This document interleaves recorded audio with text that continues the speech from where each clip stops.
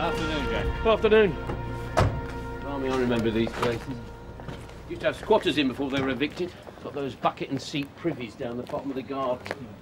Bum freezers, we used to call them. Yeah. Right, where we going? Up we go. Anyway, enough of the history lesson. So, tell me what you got. A body, I understand. Yeah, it was a docile by the looks of it. Yeah. Wasn't stuck in the privies, was he? No, about as bad. In a coal bunker, round to your left. Right, yeah.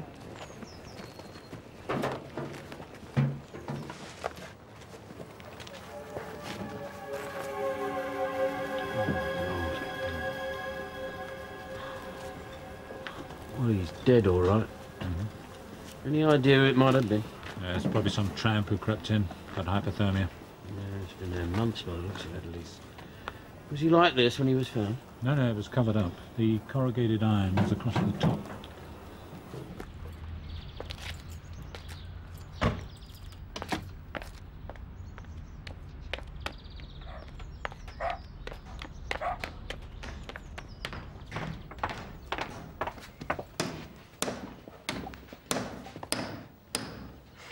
Detective Sergeant Maud, Denton CID. You took your time. Did you keep the beggar out? I'm the GP. This is Lily Turner. She's in a very distressed state. I'd rather you didn't touch anything. Who are you, by the way? I live next door. George Armitage. My husband's inside, 18 months, stealing radios from cars. He stole mine.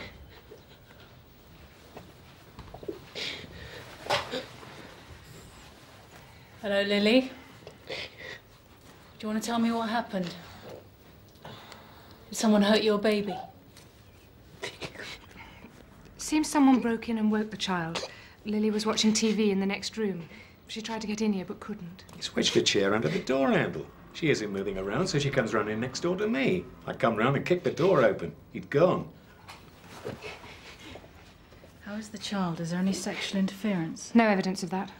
No, the child's untouched. There's no evidence of anything. Oh, except I found this, hypodermic, on the floor.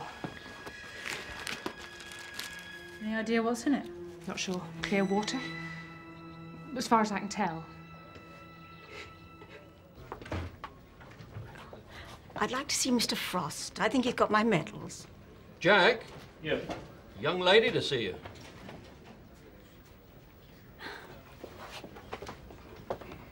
Sorry, me again. I wondered if you'd got them back. Got them back, Mrs. Hinckley. Hinckley. The medals, you remember? A man came from the water and stole them. Came from the water, did he? Not so much the jewellery, it's my husband's medals. He was shot down over Hamburg in the war. Posthumous DFM. Con artist came to your door claiming he was from the water board, is that right? Popped upstairs to flush the loo. When he'd left, he'd taken everything. Yes, listen, love. If I get any news, I'll be in touch right away, I promise. I knew you would, Mr. Frost, being a hero yourself.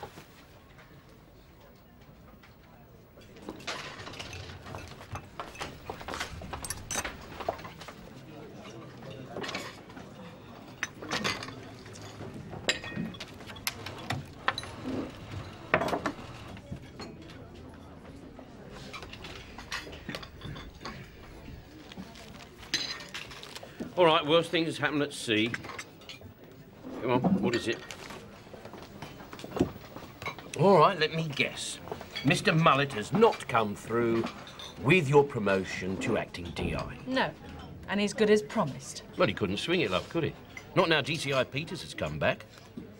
All right, so what's he got you working on? It's a strange case. We had another incident last night. That's 4 in 2 weeks.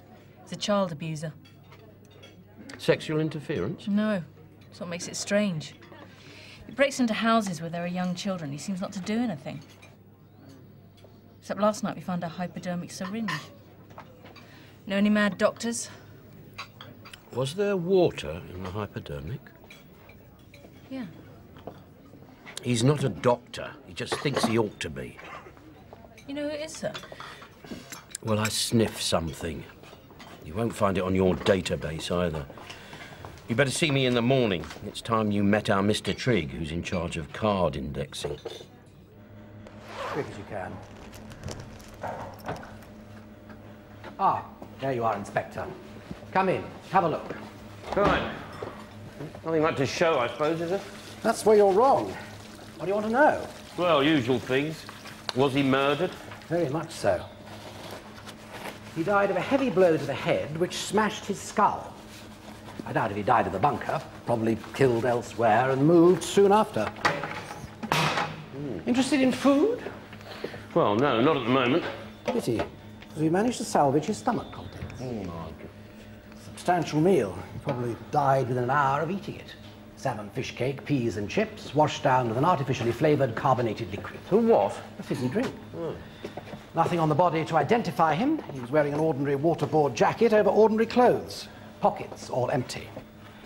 He was a big man. Not much chance of any fingerprints, I suppose. Well, we might get something. There are interesting scraps of flesh and his DNA. And we're working on it, Inspector. Do you know what the funny thing is? I think I know him. Shop! Ah, morning, Tree. How are you? All right? Yeah, well, Jack, all right. Listen, I want you to find... Yeah, aren't these all supposed to be in alphabetical order? Wasn't that what it was invented for? Oh, very funny. Everything got mixed up when we moved, didn't it? Now they're saying these files are redundant. No, that's what we'll all be soon. Bloody computers. You know, they've got no heart, have they? No feeling for personal information. No instinct. No, I know what you mean. Anyway, listen, and I want your help. Have you got anything on an unlikely lad called Sidney Snell? Slimy Sid used to call our houses saying he was from the health department and the kids needed to be vaccinated. Yeah, that's the one. Sidney was a troubled little boy of 30, Sergeant. Bright lad in his way. His uncle used to be a GP and left him his medical bag. And for some unknown reason, he used to like to stick needles into plump little bottoms or fat little arms. Yeah. Did it 8 or 9 times before we caught him. He served 3 years. They promised him psychiatric help. Why is he not computer listed? Because this was all of, what, 8 years ago? No, it was about 7. Anyway, he left Denton. Too many parents threatened to do him over if he ever came back. So when he left prison, he went up north somewhere. So why tell me to look for him then? Because Sidney's only friend was his mother. And I thought that he might come back to live with Mummy now that it's all been forgotten. He'll be in here somewhere, under unusual interests. Yes.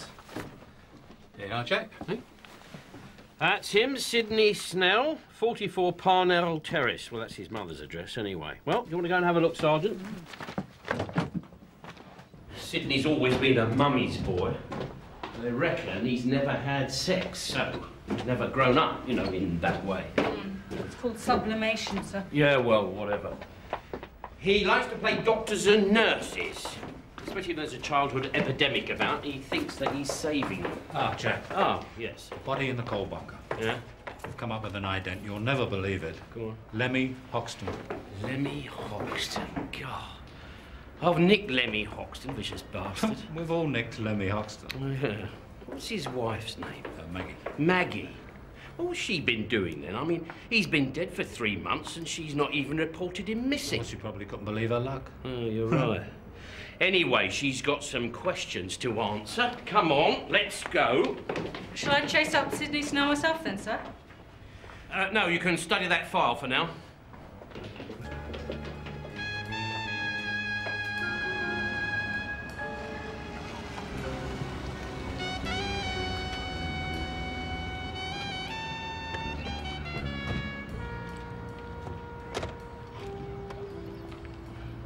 Look at that. Lemmy's Toyota.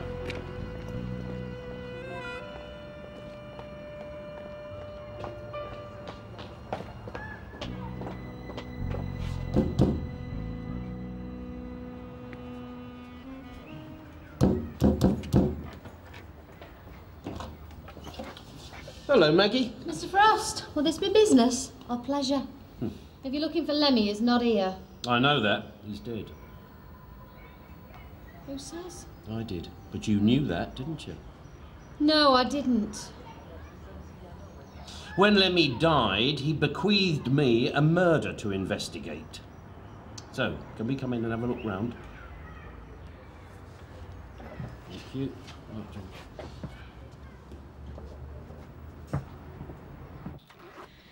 Searching me house, you've no right. Don't you want to know what happened to him? No. Good, I'll tell you. He's been dead for 3 months. Someone hit him on the head. Oh, dear. See, you're bearing up well to the recent news of your tragic loss. Lemmy was a vicious sod, alive or dead. I'm glad. In fact, I'm over the moon. Yeah. Well, when did you see him last? 3 months ago, we had a Barney and he walked out. Well, don't you find that strange? That he just left his house, left his Toyota, left his change of underwear? What was this row about? Theological matters, was it? Bonking matters. He was humping another woman. Oh, Jack. Yes. Just found these in the back bedroom. Well, don't look at me, they'll be Lemmy's. Well, more of his ill-gotten gains, eh? Anything else? Yeah. His checkbook in the dressing table.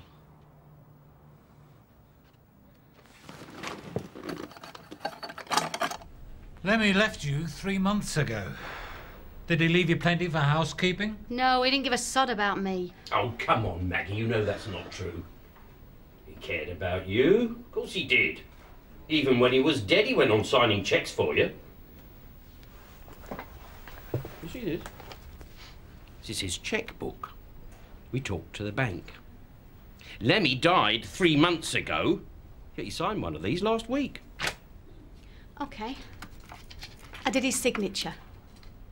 I was alone and I was broke. The jury's not going to convict me on that, are they? Now, come on, Maggie. You wouldn't have done that if he'd still been alive, because he would have given you a bloody good hiding.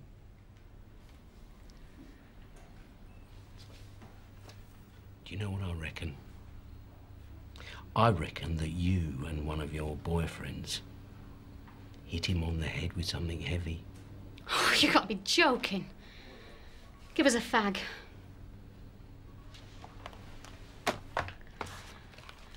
I'll tell you the truth. Lemmy went out to do a job that day. One of his usual house calls, was it? When he didn't come back, I thought he'd been nicked. It happened so often. Then he didn't come back, and he didn't come back again. Well, you don't look a gift horse in the mouth, do you? After a bit, I started doing his checks. Didn't you think he might be dead? I hoped so. Why didn't you call the police? Because if I had, his real wife might have got his house and his cash flow. I'm his common law. Give us me bag.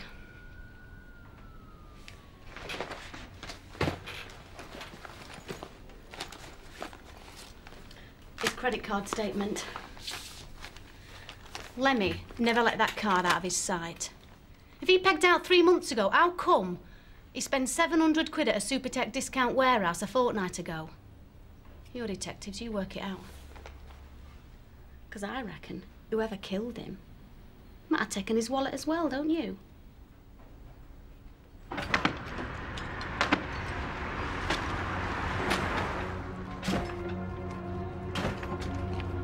Look at that there, look. Gas off, water off. The only thing that's missing is sod off. You know, this used to be a nice street once before they started knocking it to pieces. Anyway, that's where Sidney Snell used to live. There, look, number 44. I came here about 7 years ago to arrest him. I remember. His mother answered the door. Sidney was in the kitchen. He got a tea towel around his shoulders. She'd been cutting his hair. Locks all over the floor. When I told him the charges, his mother just said, "Oh dear, Sidney, I thought you'd always been a good boy." She clobbered him beside the ear-rock. Outside, the neighbours were gathering, shouting abuse and throwing things at the car when we left. Sidney didn't understand what was going on. He didn't think he'd done anything wrong. He loved kids, he said. He just wanted to help them. He got 4 years. He was out.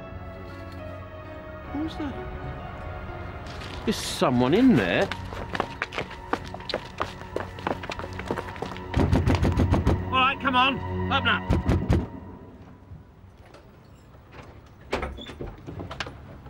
Who is it? It's the Avon lady.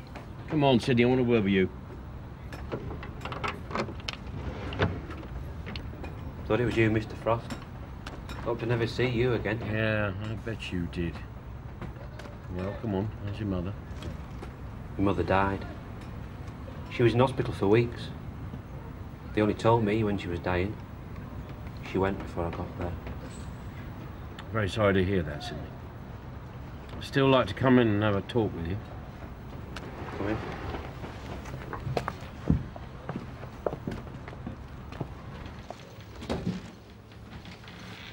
No, thank you.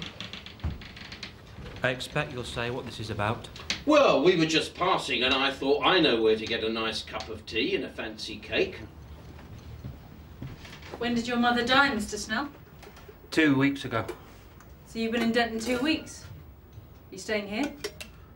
Oh, I can't, can I? They're pulling this down. Mother was the last tenant. She told them she'd never go while she was still alive. So when she died, before the funeral, they told me they were going to knock our house down. Tomorrow, everything gets cut off. I'm going back to Newcastle. Mr. Snell, about the time you came to Denton, we started getting complaints of children being interfered with in their cots. I never hurt children. It was ages ago. I was caught and punished. I learned my lesson. Oh. They don't like child molesters in prison. No, I know. I'm not too keen on them either. I got beaten up. Yeah. Where were you the night before last, Mr. Snell? Here. I never go out. Let's see. What do you do to amuse yourself then, Sidney, eh?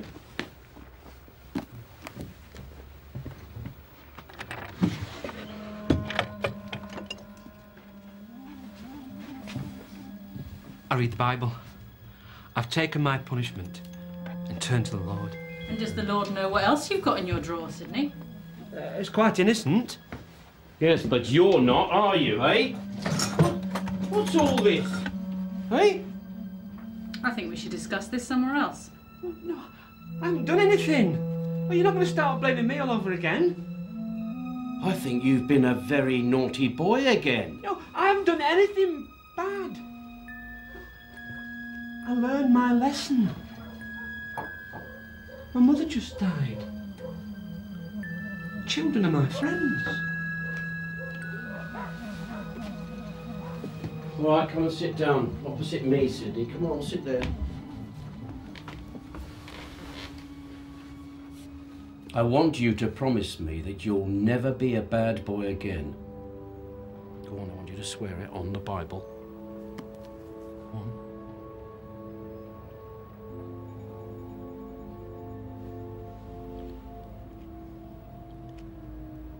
I swear on the Bible, I will never be a bad boy again. And I'll return to Newcastle first thing tomorrow. Sir? It's all right. And? You'll never come back to Denton again. I'll never, ever come back to Denton again. Amen. Amen. Good boy.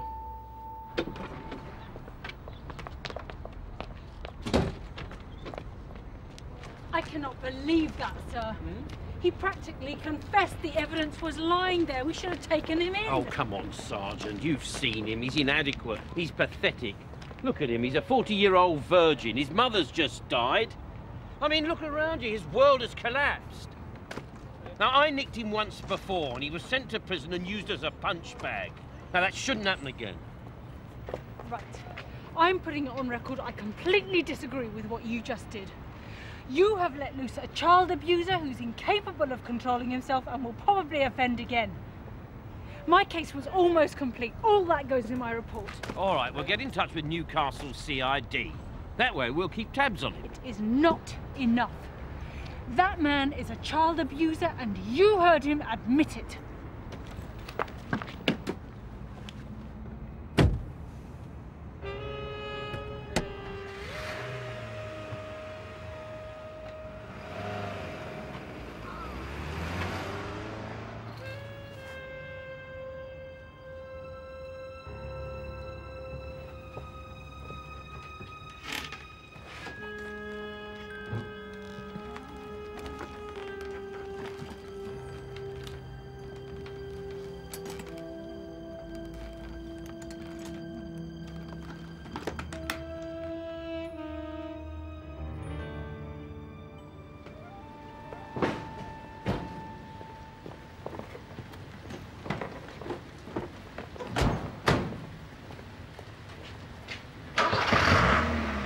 Bye, fellas.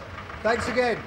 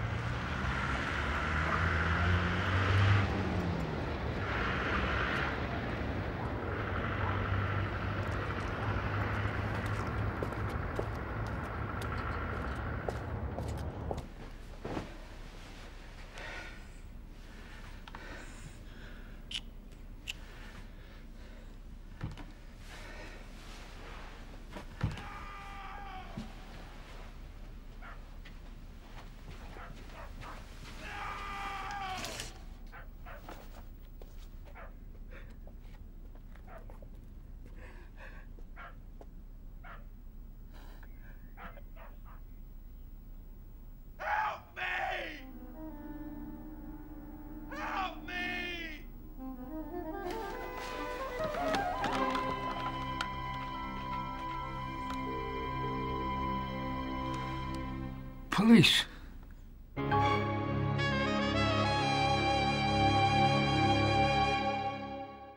Hmm?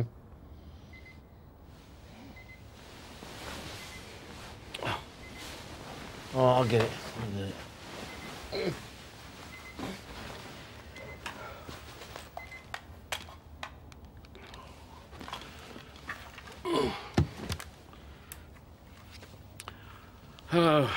Alpha Bravo 2-4 to control. Come in.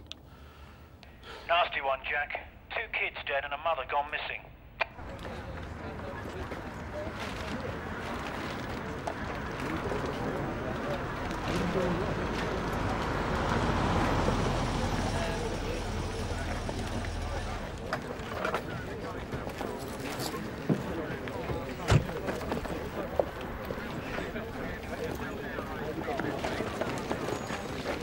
Sergeant Tillden's in there, sir, and Sergeant Wood. All right. Okay, will you?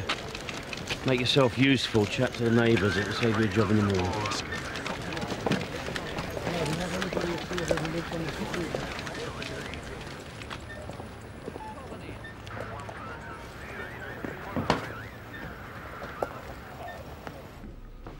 Well, it's a tragic mess, Jack. 2 kids dead, and the mother's done a runner. Oh, my God. Yeah. What was her name? Nancy Grover, aged 21. Nobody saw her leave, but we think she's wearing a red coat. We are looking for her now. Where's her father? He's in there. The medic's given him a sedative, said he needs to go to hospital. Yeah. The fella's in deep shock. All right, I'll have a word with him. Well, he can try, Jack, but with what he's been given, he'll soon be out cold. Dr. Mackenzie's on his way. All right, in that case, I'd better take a look at the kids then, hadn't I? Okay.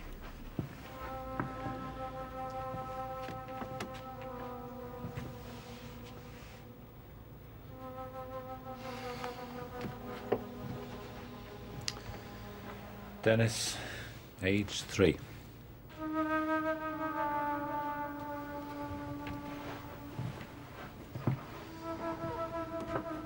Linda, aged 11 months.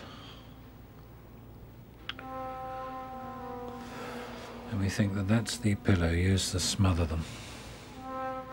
Dear, oh dear, oh dear. Yeah, all right, all right. No clues as to where the mother might be, I suppose? No, not really, Jack, no. Oh.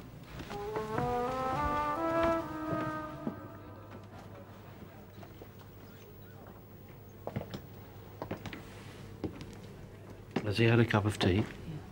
Good. She did it. Hmm? She killed my kids. Who was that, Mr. Grover? Your wife? All right. Sir. Sir. Yes. He's heavily sedated, sir. Said he got home around 2 to find his wife gone and the kids dead. I see. Yeah. All right, stay with him, will you? There's someone outside who might be able to help. Who's that? The workmate who drove him home.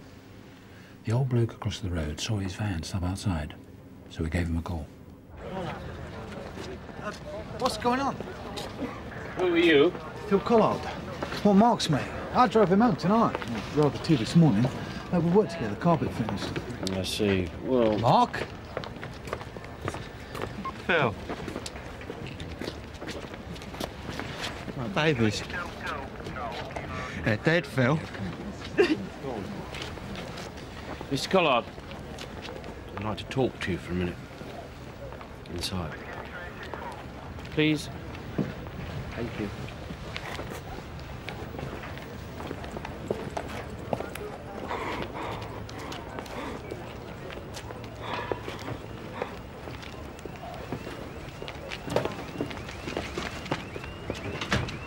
Who's that, Sergeant? It's the father, Dr. Mackenzie, in deep shock. The babies are in a small bedroom. Could you check for any injections? Injections? I understood it was possible asphyxiation. Yeah, but if you find any pinpricks, you know, from a hypodermic. I'll look out for anything unusual.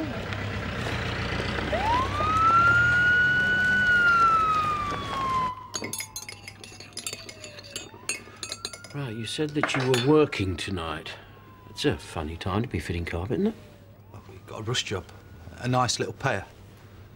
All right. We were down the pub this evening, as per usual, when Mark got a call on his mobile. Mr. Maltby from Bonner's department store. Well, hold on just a second. Right, who was that again? Mr. Maltby from Bonner's department store. Okay. Could we do a rush job for them? 200 apiece. We jumped at it. I came with the van around 8 to pick him up. Nancy had the hump. Sat there complaining and sulking, kids screaming and shouting. Why did she have the hump? The usual thing. She didn't like being left on her own. We got to Bonley's about 8:30, fitted the grippers and underlay, but the carpet turned up about then. So we worked like the clappers and got done around 1:45. I drove Mark back here, I dropped him at the door, then I went home to bed. Had she ever threatened anything like this before? Well, she often said she'd do herself in. Any idea where she might have gone? I mean, to relatives or friends? Nah, she didn't make friends. Relatives? I've not heard of any. Now, Mr. Collard, just for the record, is there anyone at Bonley's that can confirm that you were there tonight? Night security guard. I mean, what are you suggesting then? No. No, it's just that we've got to check everyone out, you know, the innocent, you know, the guilty. OK, that'll be fine. If you'd like to just wait here for a minute, will you? Collier. Go in now, will you please, and check out Mr. Collard's story about Bonley's department store, see if you think it's... Mr. Collard. Got anything, Sergeant? We got a neighbour here, sir, who saw something. Oh, right. Well, sir, can you tell me what you saw? I don't sleep, you see. Happens when you get older. I heard someone running down the street round about 1:30. That's what woke me up. Yeah? I couldn't get back to sleep, so I took the dog out. Mark and his mate got home round about 2. Oh, right. Thank you very much. Very helpful. Thank you. Look after you, will you, Sergeant? This way, sir. Right, Jack? Not now, Sandy, please. This is bad. You owe me, right? We're looking for the kid's mother, OK? She killed him. Like something suddenly snapped. Oh, come on, Sam. But you're not sure. Now, don't say you're baffled. I'm not baffled, and I'm never sure. This is going to be a big story, Jack. Yeah, well, you know us at Denton. We never seek publicity. See you, Jack. Mr. Mullet! Mr. Mullet, sir, could we have a statement, please? All I can say at the present time is that we have an excellent team. My people will be doing everything in their power.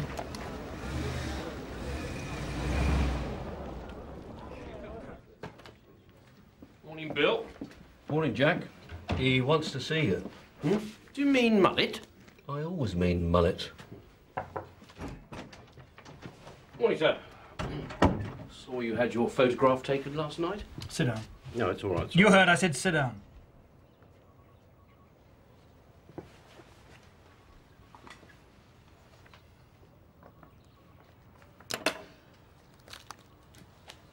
Now, first you better tell me who you think is responsible for the death of those kids. Well, at this stage, we think it's the mother. Did you know the little boy had been given an injection in his upper arm? What? I'm told it happened after death. Do you see what that means? So? What that means is that whoever did it almost certainly murdered him. And the other child. Now, I've been given a report by DS Maud, which I propose to take very seriously. Sidney Snell. Yes, Sidney Snell, the habitual child molester. She was going to arrest him. You let him loose to return to Newcastle. Look, I don't think that Sidney Snell had anything to do with this. No? Look at the links. Snell breaks into people's houses and injects young children out of some misguided idea of helping them. The Grover house was broken into and the little boy injected. Sidney is pathological, he's inadequate, but he is not a killer. How do you know that? Supposing something went wrong. Supposing one of the children woke and made a noise and he had to put a pillow over their face. Supposing the mother came in here to murder her too. All right, where's the body? I don't know, but the point is you're an experienced policeman and you let Snell go and I want to know why.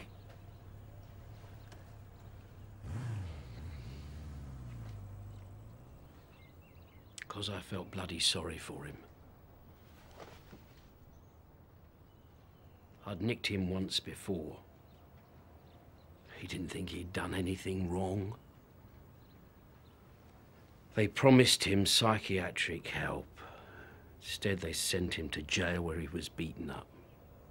Then he should have learned his lesson, shouldn't he? And so should you. But instead of detaining him, you sent him packing. Now, what have you got to say for yourself? Not a lot. You made a stupid, unprofessional decision. You know what could happen now, don't you? If a man you failed to arrest proves to have murdered 2 children, that amounts to neglect of duty.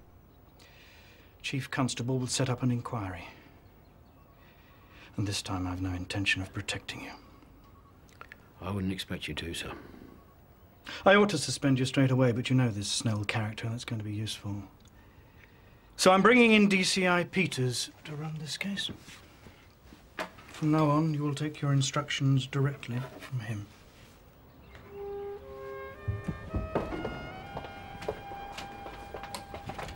Sir, I'm sorry, sir. I had to do it to safeguard my position.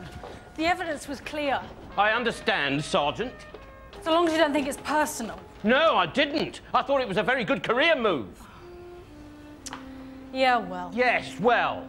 Now we've got Inspector Peters over both of us, and he's a very tidy man, and he'll want a very tidy solution. Yes, well. Has anything come up? Not much. 2 neighbours who thought they heard rowing from the bungalow sometime earlier on. What, the Grovers? No, it couldn't have been, sir. I checked out Mark Grover at Bonnelly's department store. According to the night security guard, the 2 carpet fitters were there from 8:30 till almost 2 this morning. They had no way of getting out because the main security door was locked. Can anyone confirm that? Yeah, I spoke to the man who hired him, Mr. Maltby from Bonnelly's store. He said he rang about midnight to check progress and spoke to Mark Grover while he was there. Yes, well, all right, Sergeant. Come on, then. What else are in Mr. Peters' plans? Full-scale search for the mother, and we're looking for Sidney Snell. Right. I'm just on my way to the mortuary to speak to the pathologist. All right. I think I'll come with you. Straightforward. Children were asphyxiated with a pillow while they were sleeping. They wouldn't have cried out, wouldn't have known anything. The injection mark on the boy's arm. What do you make of that? Nothing I can make sense of. It occurred to me that he might have been sedated. There's no sign of that. Could it have been water? Well, it could. You'll want time of death. For the moment, somewhere between 11 p.m. and midnight. I could be more precise if you could find out what time the children had their last meal. The father must know when they were fed. He's still in hospital on sedation. He's in deep shock. Doctor won't let us question him. And you haven't found the mother? No. If I may say so, I do think you should try and be quick about it. Why say that? Because quite often the mother kills herself soon afterwards. That's if she's the killer of the children. We don't know that. We do have another suspect.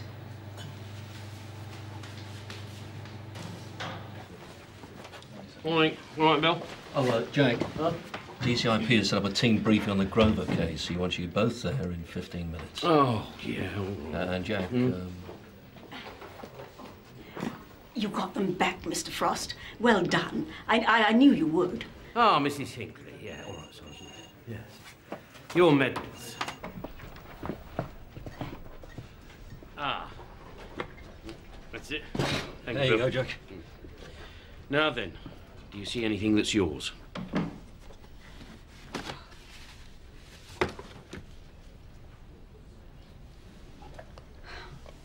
Of course I do. It's his DFM. I never thought I'd see it again. Can I take it now? I'm afraid not, Mrs. Hinckley. It's evidence, you see. We've got to hang on to it for a bit.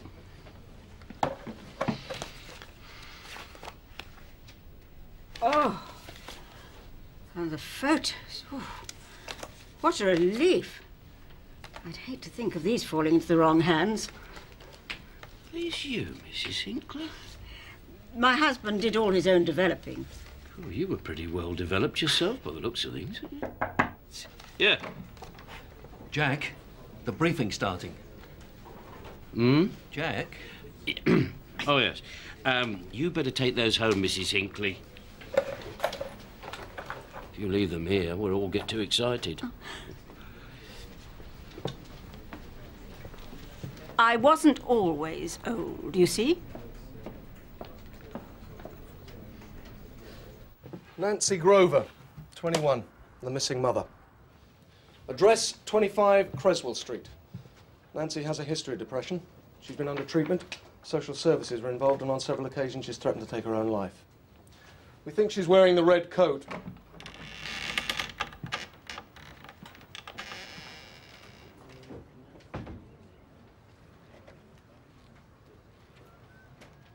We've started without you, Inspector. Yes, I see. Sorry. We also want to find this man, Sidney Snell. Consider him a suspect as well as the mother. We need to find them both. Right, any questions? Okay, get to it. Okay.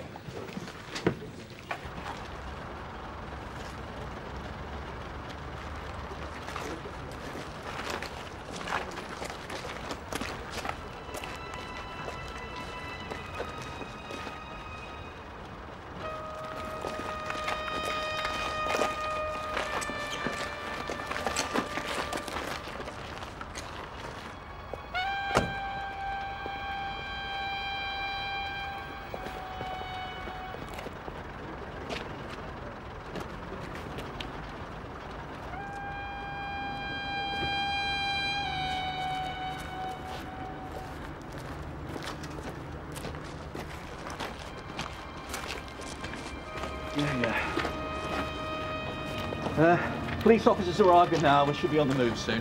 Where is she? Just inside the tunnel there, see? Any idea how long it'll take? No, I'm afraid not. It's played hell with the timetable. We've got trains backed up all the way down the line. Really? It's tough.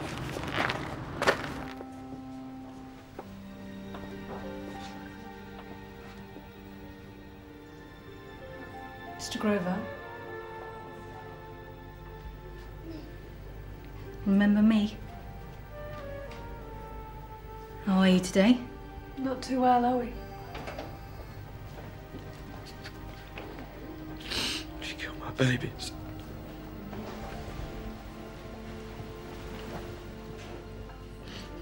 Mr. Grover, there is something I have to tell you. We've found Nancy, and I'm afraid she's dead. She killed herself. She said she would. She killed my baby. Mark. I think you better go.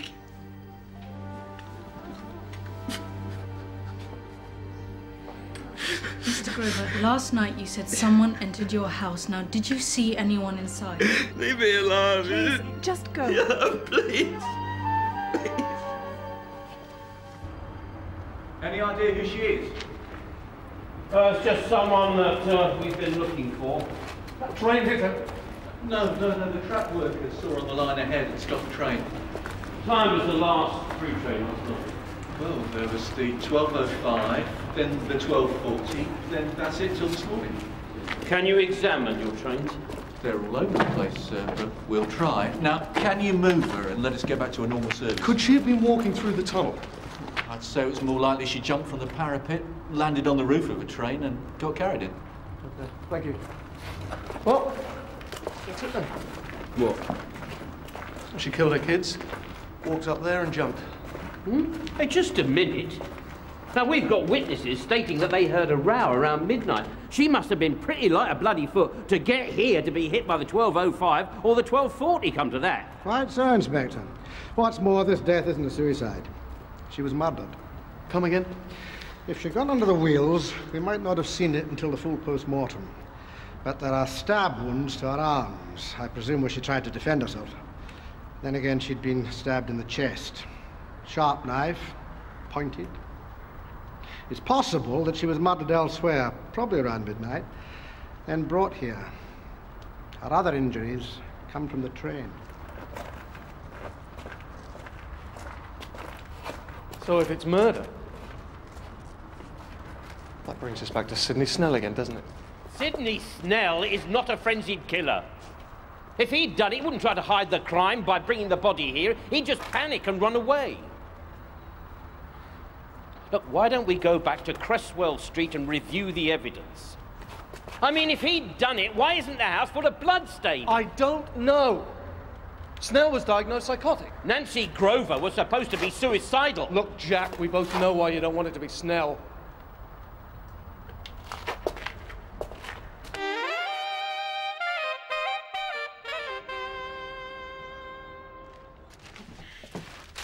There you are, Hammond. I presume before they put all this bloody polythene stuff down, all the carpets were checked for bloodstains? Yes, of course, sir. They're clean. Right. So that means that if anyone was stabbed to death in any of these rooms, you would have found evidence? Yes, sir. There you are, Jim. Remember those old questions they taught us? Whereabouts and what with? Could have happened outside or somewhere else. Yeah, but where's the evidence, eh? The evidence. You know the courts are in love with that sort of stuff. We'll find it. Speaking of evidence, we've found something quite interesting in the kitchen.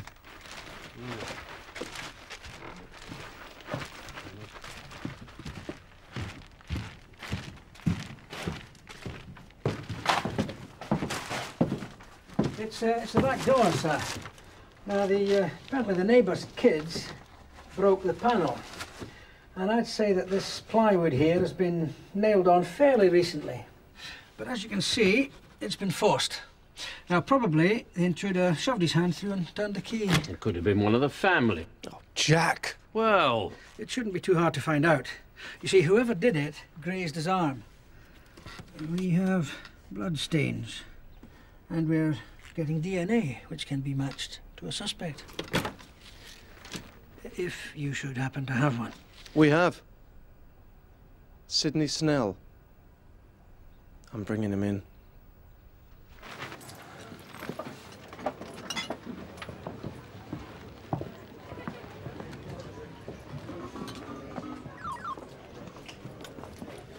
No, that's 3 you owe me. Oh, never mind. It's expenses. Now, I want to check a rumour with you, Jack. Nancy Grover did not jump in front of that train. She was pushed. You know better than to listen to rumours, Sandy. Wouldn't be a news hound if I didn't. Is it true?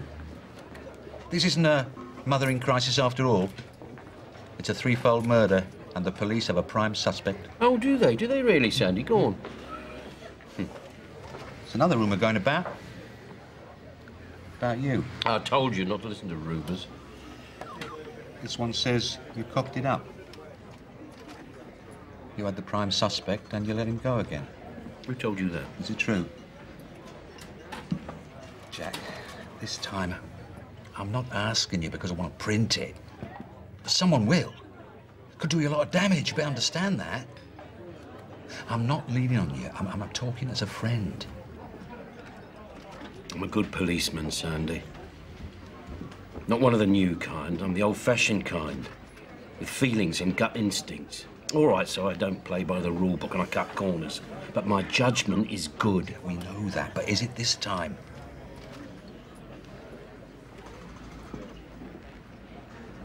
Truth is, Sandy, yesterday I made a stupid decision. Because I felt sorry for someone at the time. Well, I made it and I got to live with it. None of us go on forever. Maybe I'm losing it. My job's changing too, Jack.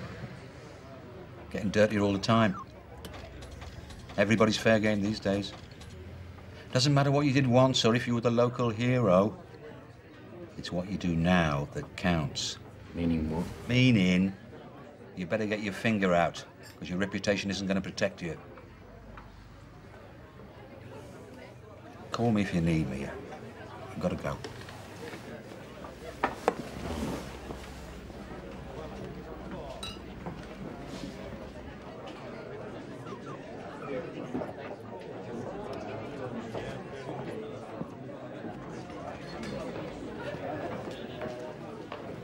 There you are. I've been in every pub in town. I thought you were coming over to see me tonight. Oh, yes, well... No, it is. You had enough of me then? No, of course not, Kitty. You've been very good to me. Of course I have. What is it then? Well, I suppose you'll read about it in the papers tomorrow. I was the one that let the man go who they think murdered those kids. Well, you must have had your reasons. Oh, yeah, I did. But they were bad reasons. I arrested this bloke about 7 years ago. I still have nightmares about it. The neighbours screaming hatred. Banging on the roof of the car. I felt sorry for him and it clouded my judgment. I know he didn't kill those kids, but I should never have let him go. Look, Jack, you're right. You always were. It's just you're exhausted. What you need's a holiday. What would I do with a holiday? If you're determined to sit there and be sorry for yourself, I'm off.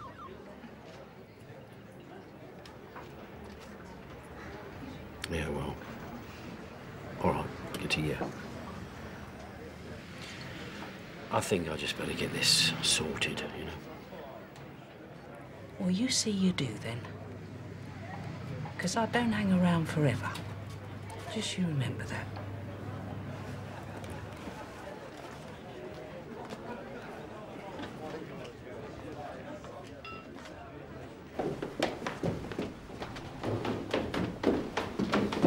Any sign of Snell, Sergeant? No, sir. Seems to have vanished. Well, he couldn't be going back to his old home. They're pulling those houses down today.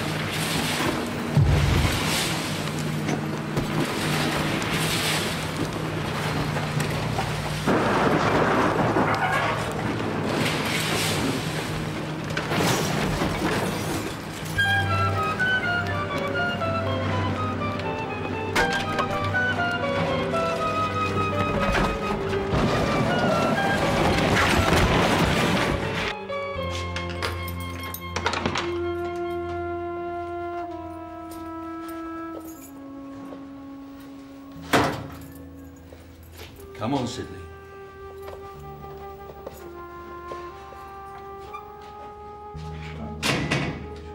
George. Mr. Frost! Where did they find Sidney? P.S. Moore called him in. You might say he was at home. You know I didn't do it! Do I? Do I? How did you cut your hand? On the Bible? Now listen, you promised me... You stay away from this. He's my prisoner. Don't you want me in on the interview? No, I don't.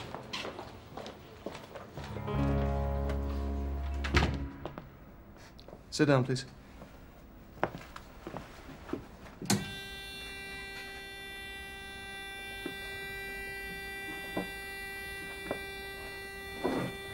Interview with Mr. Snell, 11:05 a.m.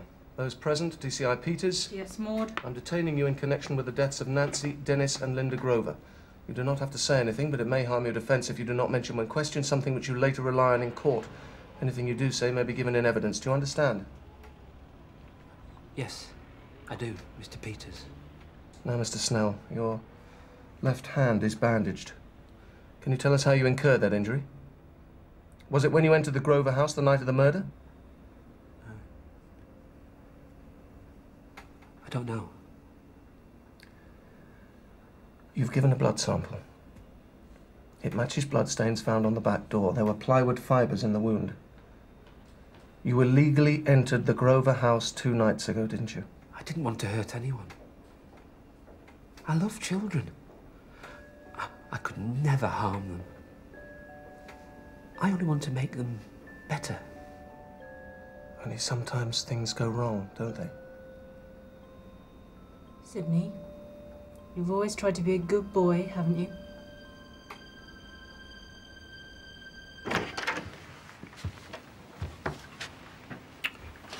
Take a look at that. Yes. What is it? Snell's confession. Confession? Confession to what?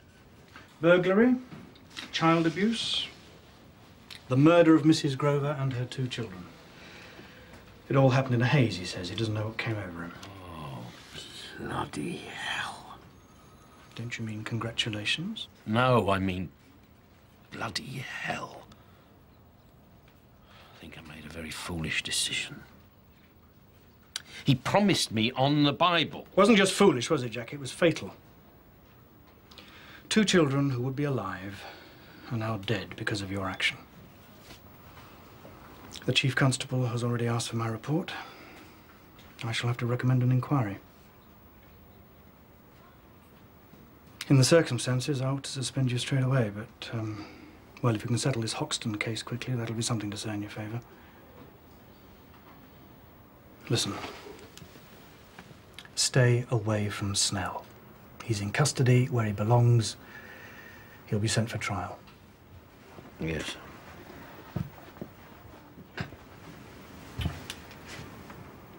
Jack, I truly regret this.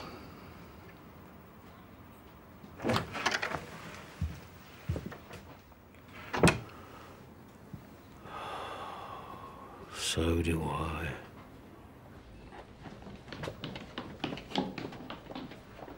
Ah, Jack, yes. You remember someone tried to use Lemmy Hobson's credit card at the Supertech discount warehouse? Yes. Well, we got an ident from one of the assistants. It looks like it was his old friend Dougie Cooper. Oh, was it? Well, go and talk to him then, will you?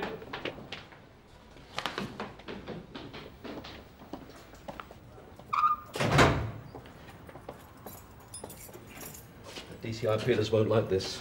Well, we better not tell him then, eh?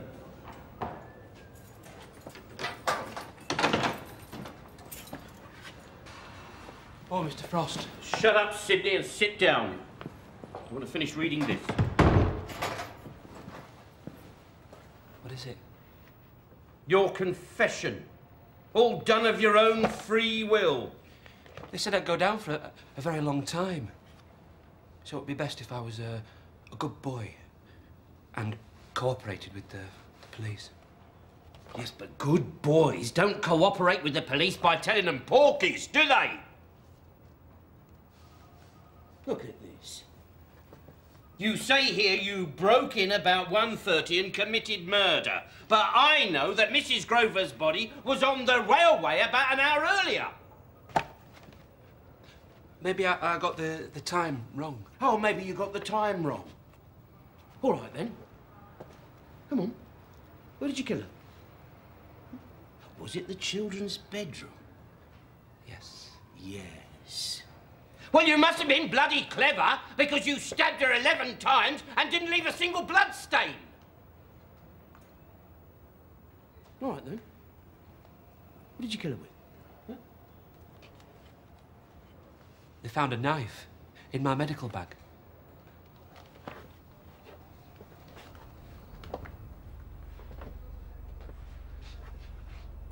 Sidney, you promised me you'd be a good boy. You swore to me that you'd never interfere with children again, but you were in that house. Your blood is on the door. You didn't keep your promise, did you? No, Mr. Frost. I didn't kill them. I couldn't. Why did you sign this? Mr. Peters said it would give me peace of mind. Oh, yeah. About 25 years of it, with a bit of remission for good behaviour.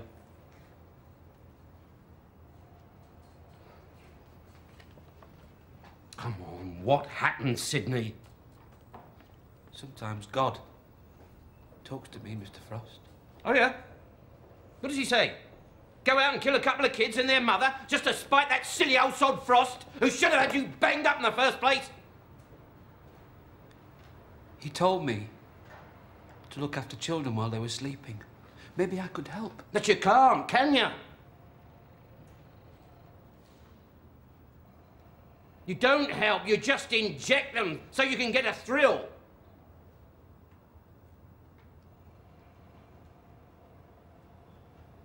I don't hurt them. I saw that lady in the park with her children. I followed them home. After you came that day, I packed. Then I remembered those children, and I went to the house. You broke in and went to the kids' bedroom. You can hear kids when they're sleeping. So quiet. I should have known something was wrong. The boy. He had his arm on the cover. I pricked him. Just a little injection. They usually stir or moan. He didn't. When I touched his face, he didn't move. I couldn't hear him breathing. Neither of them was breathing.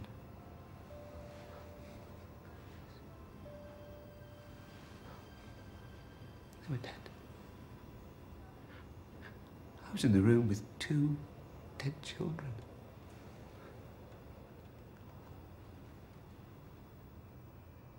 Did the mother come in? I didn't see the mother. I didn't think anyone else was in the house. I just panicked and I ran out into the street and then I stayed out all night. I'm innocent, Mr. Frost. You're not, are you? You're a pervert who interferes with children. What would your mum say now? I was a bad boy. A very bad boy. Why should I believe you now? I don't know.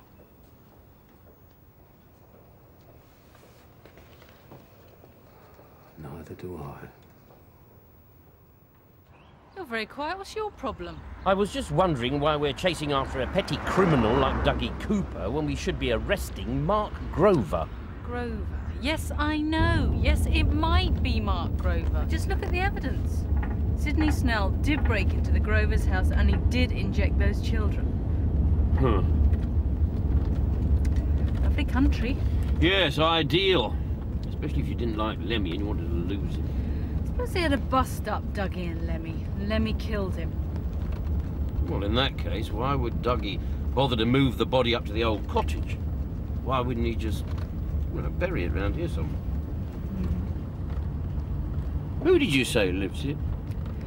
The Miss Flemings, 2 sisters. Never reported a burglary, though. We checked. That's it. The old schoolhouse.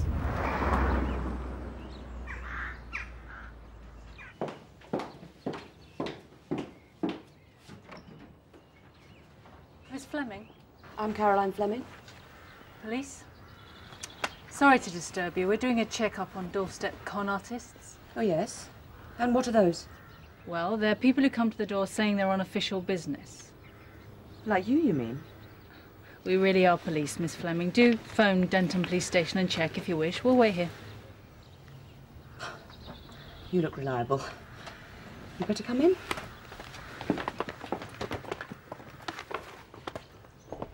We wondered if you'd ever had a visitor claiming to be from the water board. About a year ago, when we moved in, he turned the water on for us. Do you mean he really was from the water board? But that's what you said, wasn't it? Yeah. We met about 3 months ago, Miss Fleming. This was the man. He claims to be from the water board, and while he's in the house, he slips upstairs and robs the bedrooms. Dreadful. Yes. I've never seen him. He certainly hasn't been to the house. What makes you think he might have? But it's just that he was on his way here the day he died.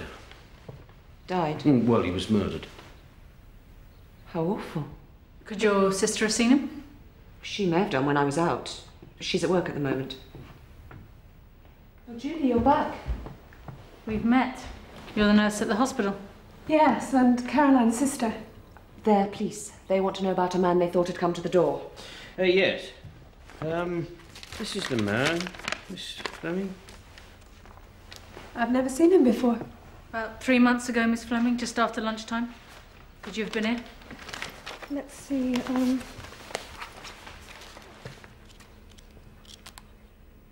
No, I was on night duties all that month, and so if he came, there'd have been no reply and he'd have left again. I'm sorry, I'm afraid we're really not much help. We're very quiet here. We don't expect visitors, except a few friends from the village. How's Mr. Grover? Oh, didn't you know he was discharged last night? Oh, was he? Do you know where he went? Staying with friends. Mr. Collard came to collect him. Oh, right. Well, thank you very much, Miss Fleming, and, Miss Fleming.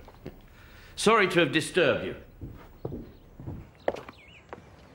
I'll tell you what, that Miss Julie can give me a blanket bath any day of the week. Well, I don't think she'd be interested, sir. Eh? Why not? I think she'd be rather more interested in me. What now? Hmm? Oh, Mark Grover's been discharged. Now, I want to have a word with that security guy. What's his name? Tim Milton. That's all. What makes you think that she'd be more interested in giving you a blanket bath than me? Dan! Could you come down? Why? I've only just come up. Remember me, Mr. Milton? You lot again. So, when am I supposed to get some sleep? Yeah, well, I'm sorry, won't keep you a minute. It's just that I wanted to ask you a couple of questions about what happened at Bonnelly's store the other night. Better take him in the lounge, Dan. It'll be quieter. No, it'll be warmer in the kitchen. I was wanting to feed her in there. Well, she can starve another minute, can't she? Through here. Oh, cute. Kids drive you crazy, don't they? Yes. Want a cuppa? Oh, very nice. Yes, thank you. Now then, just a couple of points you can clear up for me, Mr. Milton. You said Mr. Grover arrived at Bonnelly's about 8 and didn't leave till 1:30 in the morning. Correct. Right. And he couldn't have left without your knowledge? No. The entrances are all electronically controlled. I'd have had to work a switch to let him out. I see. So, anyway, they were on the top floor, so where were you? In the security cubicle, by the entrance, watching the security cameras. Oh, right. Watching the security cameras, right? Or else I was doing my rounds. I have to check every floor at half-hour intervals and click a key in the security locks. They couldn't get out of the place while you were doing that? No, not without a master key. And I had that. All right. That's it, Mr. Milton.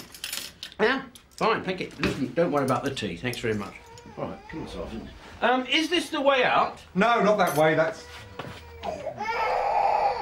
Well, well, well, well, well. I spy with my little eye something beginning with Nick. Isn't this the same carpet they were putting down at Bonnelly's, Sergeant?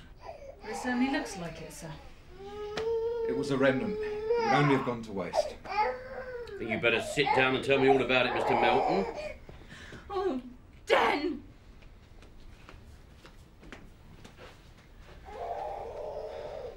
Somebody must have taken the wrong measurements. There was a big chunk left over. And you thought that you'd take it? Well, 50-50. 50-50? All right, how did it get here? Who put it down? They did. They did. So Grover and Collard did leave the building that night? Not for long, though. A couple of hours. You've been telling us porkies, Mr. Melton. If Bonley's knew, I'd be for the high jump. For the high jump? I'm investigating a murder here, and you've made false statements to the police. Now, I want to know what happened. Those two came in the store about 8 and worked like the clappers. I went up around 11. They were almost done. They had the piece left over. We made a deal. They'd do my lounge and hang on to the rest. So you did let them out the store. What time was that? About 11. They came back up by around 1 to finish off. They tied it up and left just before 2. All right, come on, Sergeant.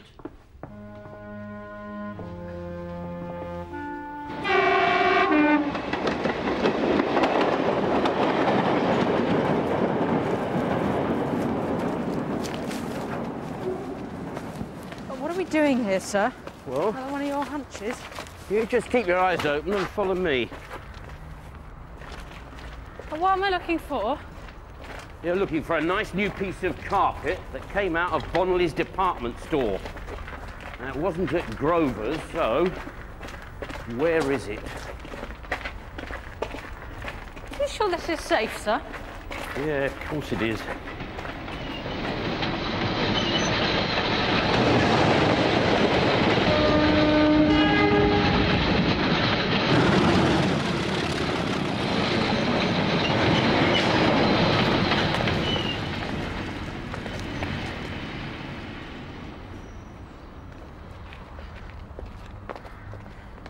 Don't you ever do that to me again! What have you got? I've got a nice new piece of carpet. There, it was wasted on the floor in there, wasn't it? Right, nip back to the car and get hold of Collier. Tell him to come and collect it. I want this examined by forensic, every mark and every single stain. What made you think it would be in there? By nose, I worked it out. They had to carry the body in something, didn't they? So when they dropped her onto the roof of the train, they threw the carpet on afterwards, hoping it would be carried miles away from here. But fortunately for us, it dropped off in the tunnel. I suppose we better go and have a talk with Mark Grover.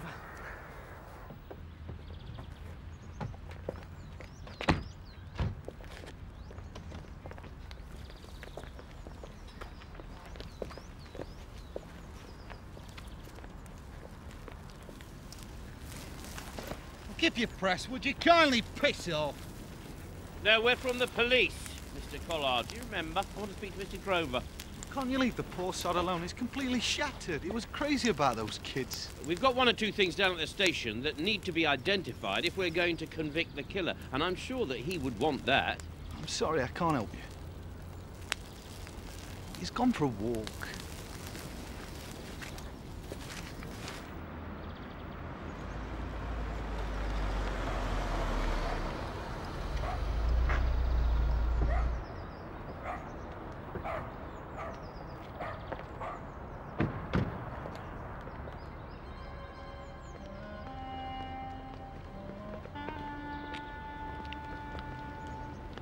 Mr. Grover?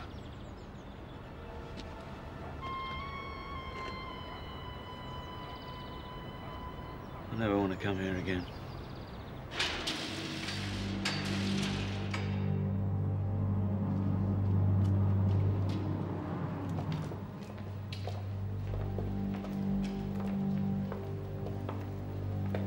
Stand there.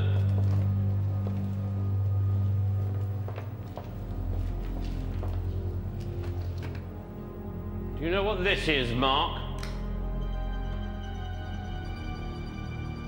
No.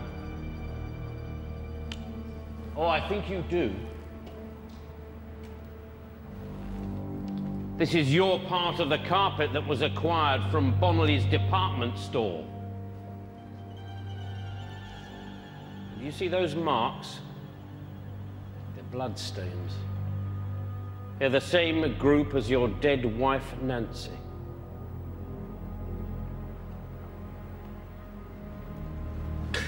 I've got to go. All right, stop him!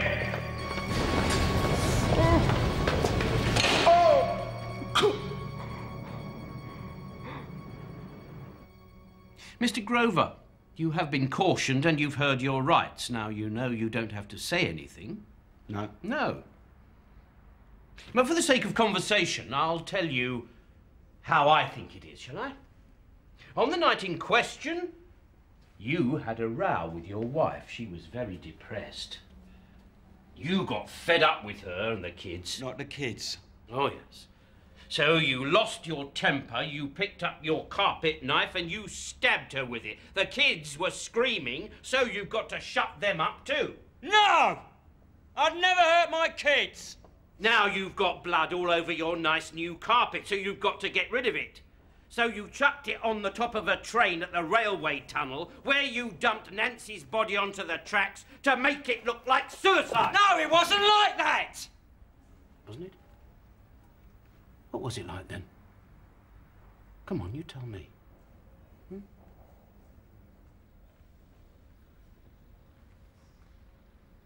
We've been rowing.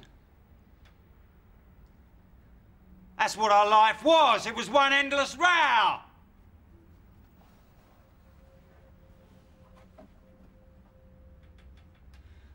She couldn't cope.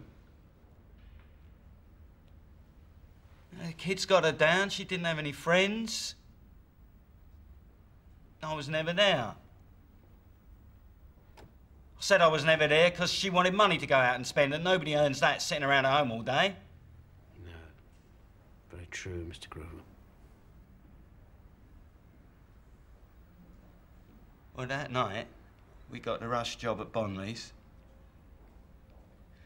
And it all started again. And then she said, if you go out and leave me alone again, I'll kill myself.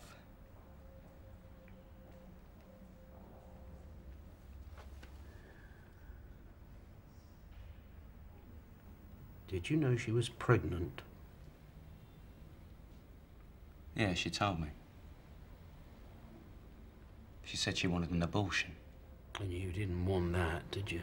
I said she couldn't kill a child of mine. You and Phil were laying the carpet in the lounge. Phil went to make tea. And then Nancy come in. She was laughing at me.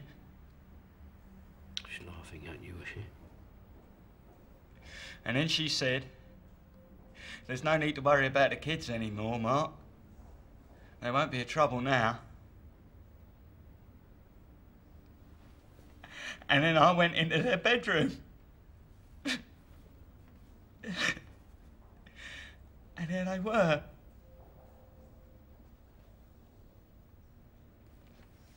She smothered them with a pillow.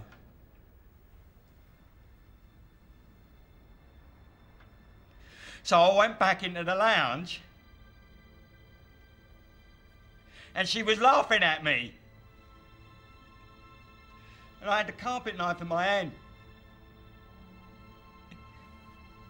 And I...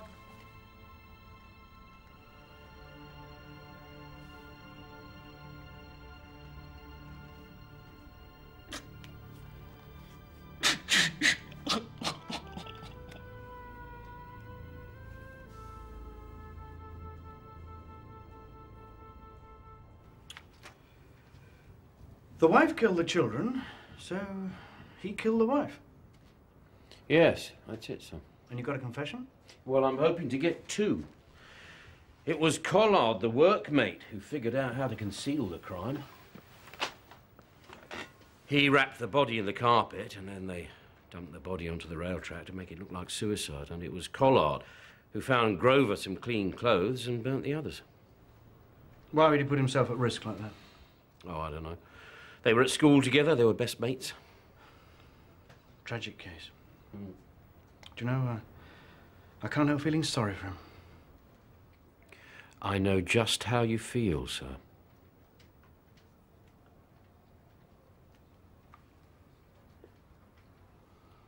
By the way, Jack, I think I owe you something. Oh. What's that, sir? An apology? No. A holiday.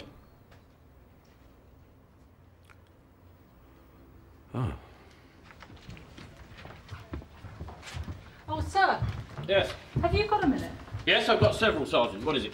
Well, there's been something worrying me about this Hoxton case. Mm-hmm. So I thought it'd be worth checking up on past tenants who used to live at the old farm cottages. Take a look at that. Yeah, well. One of those sisters, Miss J. Fleming.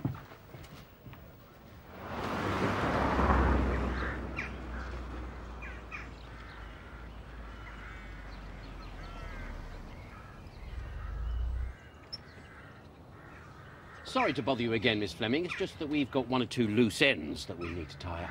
You didn't tell us he used to live at Woodside Farm cottages. No, I didn't. Why should I? Well, do you remember the man who never called? Well, that's where we found his body. It was in a coal bunker next door to the cottage where you used to live. I don't see how we were supposed to know that. Look, I'm sorry, I can't help you.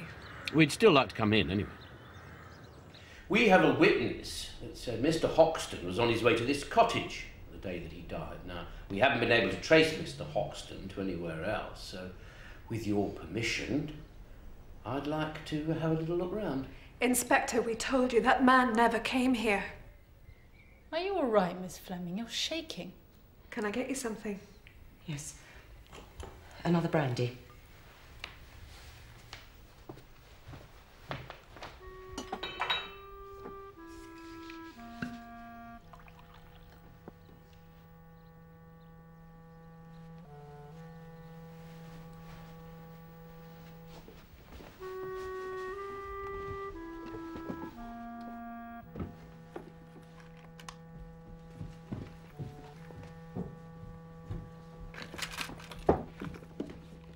You've no right to be up here. Go back downstairs at once. Is this the drawer he took the jewellery from? Don't be ridiculous. It's all there, isn't it? Oh, what's this? Are these your passports? Put them back. Put them back. Okay, calm down, will you? That's enough, Julie. I apologise for my sister. You're not sisters, are you? No. His passports. Miss J. Fleming and a Miss C.R. Adams.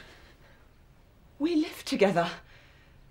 But it suits us to say we're sisters rather than lovers. They're good people in this village, but they're not overly liberal. We came here for a quiet life, so we play things on their terms. Did Lemmy Hoxton threaten to blackmail you? He just came here, robbed us and left. What, he robbed you and you did nothing about it? We didn't want anyone to know what was taken. You told me nothing was taken. But it's all here. All this jewellery. Lemmy would have never gone from here, leaving all this stuff. He didn't leave here, did he? He never walked back down that lane. Caroline's very upset. She doesn't know what she's saying. We're going to have to explain.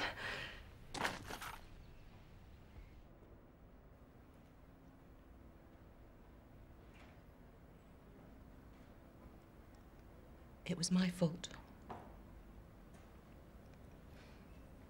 I never should have let him in.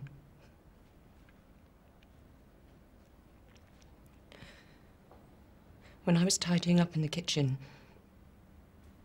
he slipped upstairs.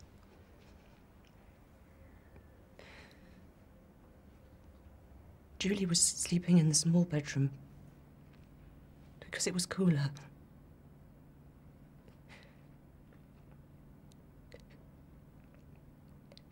she heard him go into the bathroom. And then into the bedroom.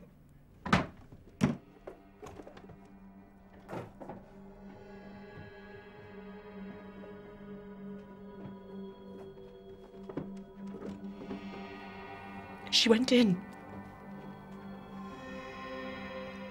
And there he was, looking in the drawer. He'd found our personal possessions. Photographs. Passports. I was in my nightdress. I told him to put everything back. There was some magazines, too. He had this dirty grin on his face. He said, "I know your sort. What you need is the real thing."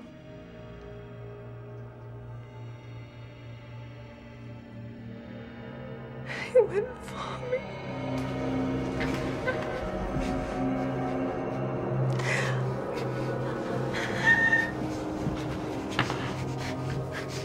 I struggled.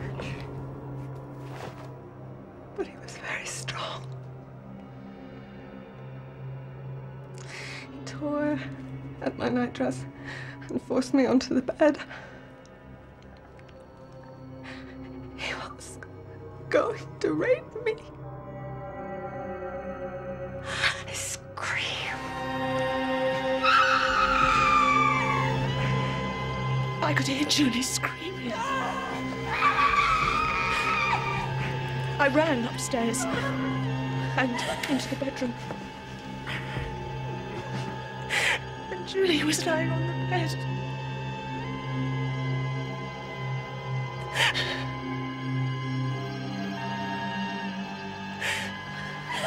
I reached for the nearest heavy object.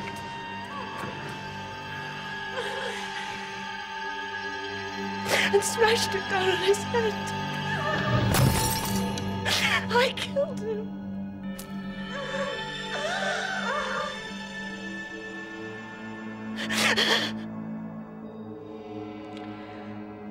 Caroline suddenly appeared.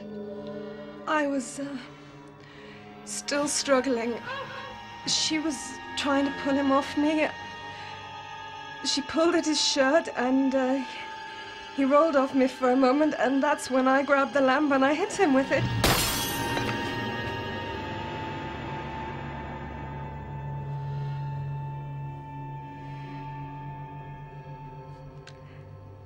He didn't yell. He just groaned. And there was blood everywhere. I killed him.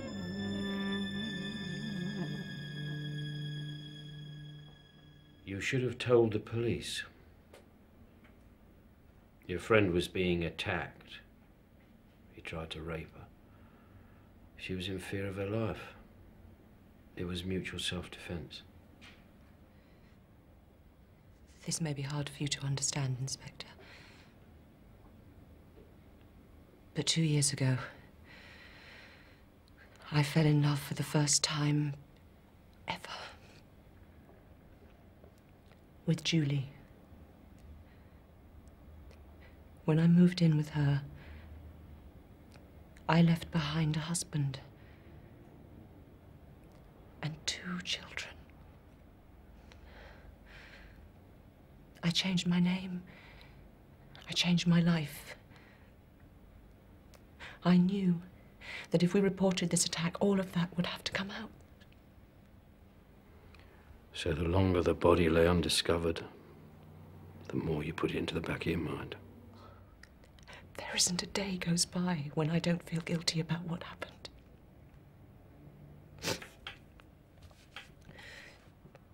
Julie took charge of disposing the body. After I'd killed him, I was like a zombie. I just did what she said. What will happen to us now, Inspector? Well, you'll be charged.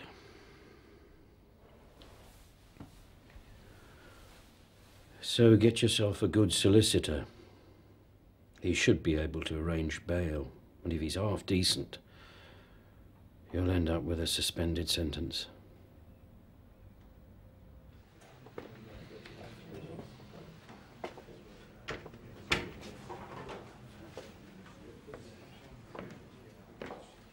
Guess what?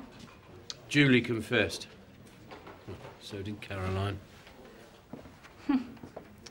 Each protecting the other.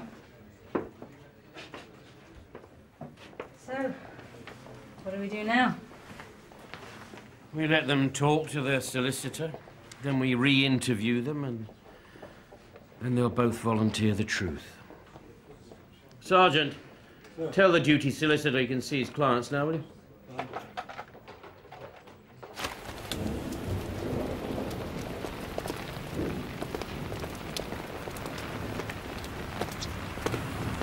By the way, sir, thought you want to know, I've asked to go back to Fernley Division. Better career prospects. So nothing came of that promotion, then? Mr. Mullet says he's tried all he can. No, I'm sure he did in his own way.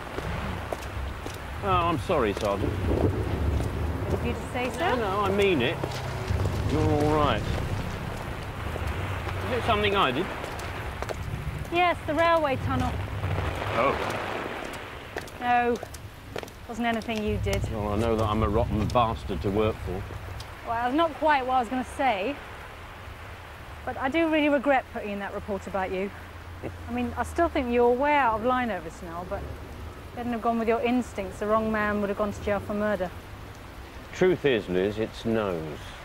Now, you're a good policeman. Policewoman, sir. All right, you're a good policewoman. Thank you. But it's important to remember your nose. Yes, sir. Always remember your nose. Right. Thank you.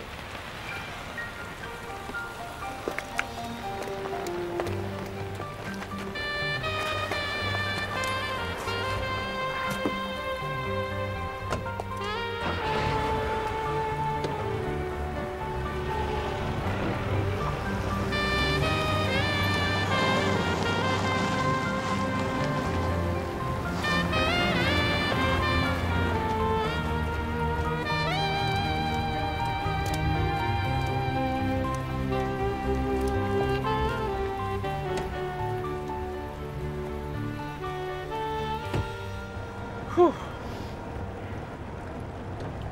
So, what are you reading?